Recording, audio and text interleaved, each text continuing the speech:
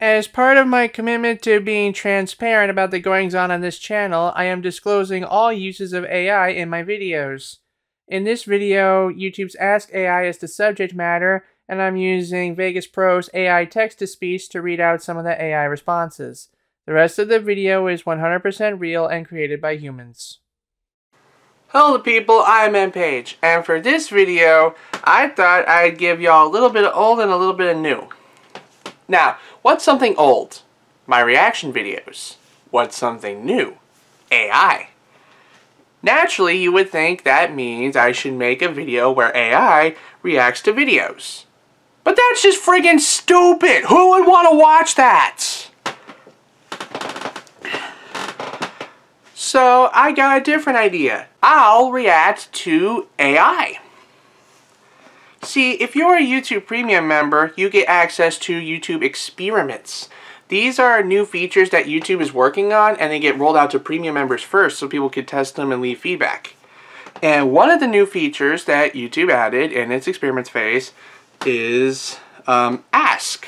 What is Ask? Well, simply put, if you watch a video on YouTube, and specifically the Android app, you can press the Ask button to bring up an AI chatting interface, where you can ask it to summarize the video, recommend videos based on the video, and answer specific questions about the video. I dealt with it a little bit, checking out some videos of myself and my friends and seeing what the AI makes of them, and we learned a lot about our creative processes that day.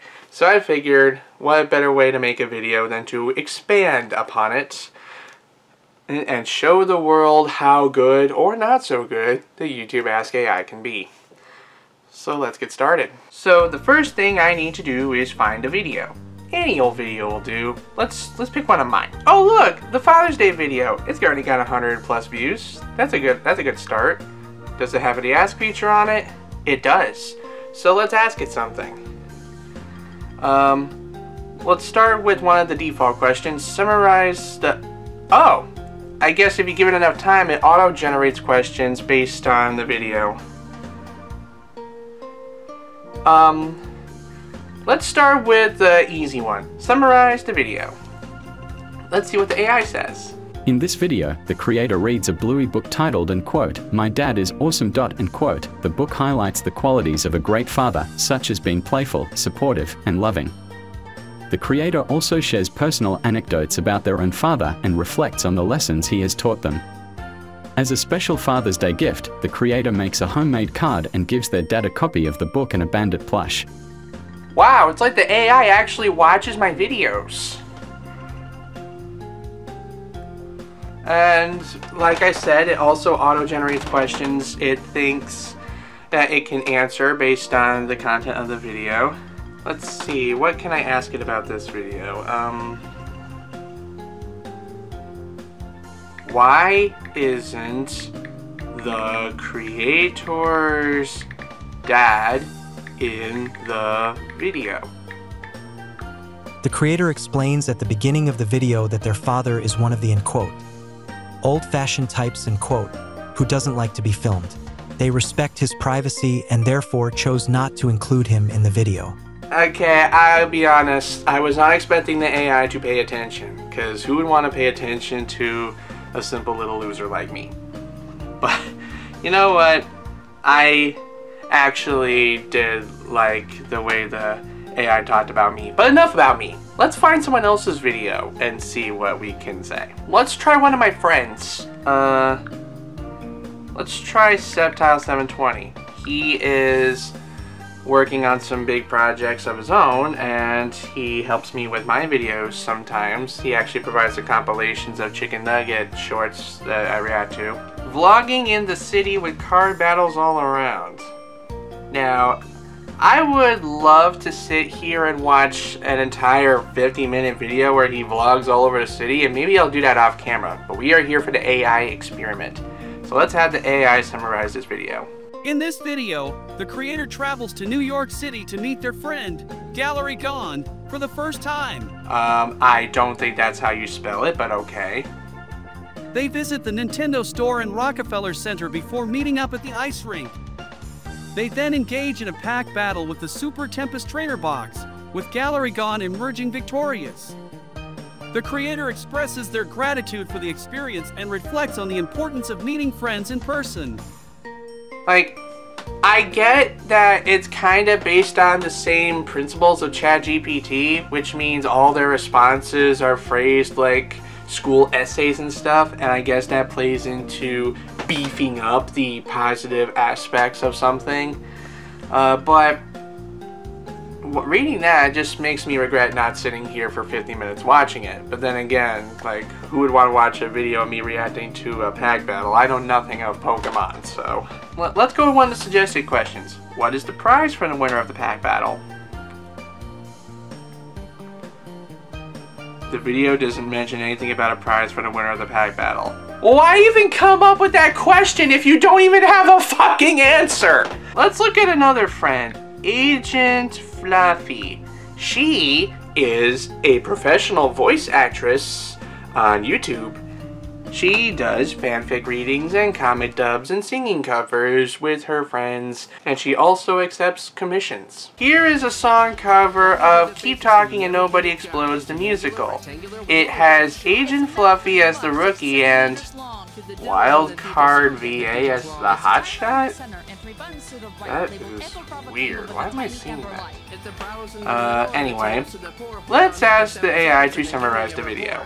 In this video, a group of people play the game and, quote, keep talking and nobody explodes, and, quote, they must defuse a bomb by following instructions from a manual. The bomb has various modules, including a timer, buttons, a power node, a lever, a crossword puzzle, a capture code, a Rubik's Cube, and wires. The players must work together to solve the puzzles and defuse the bomb before the timer runs out. Well, I guess it kind of summarized the song really good. How does the song contribute to the overall experience of the video?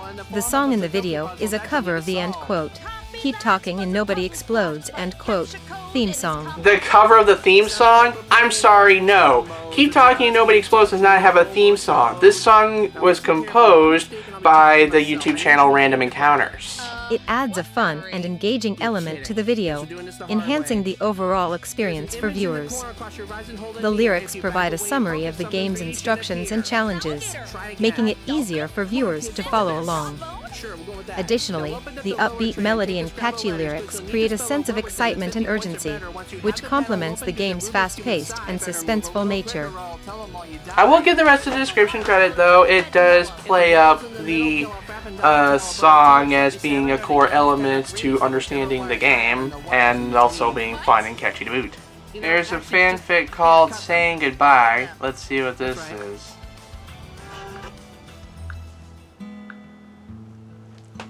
Summarize the video.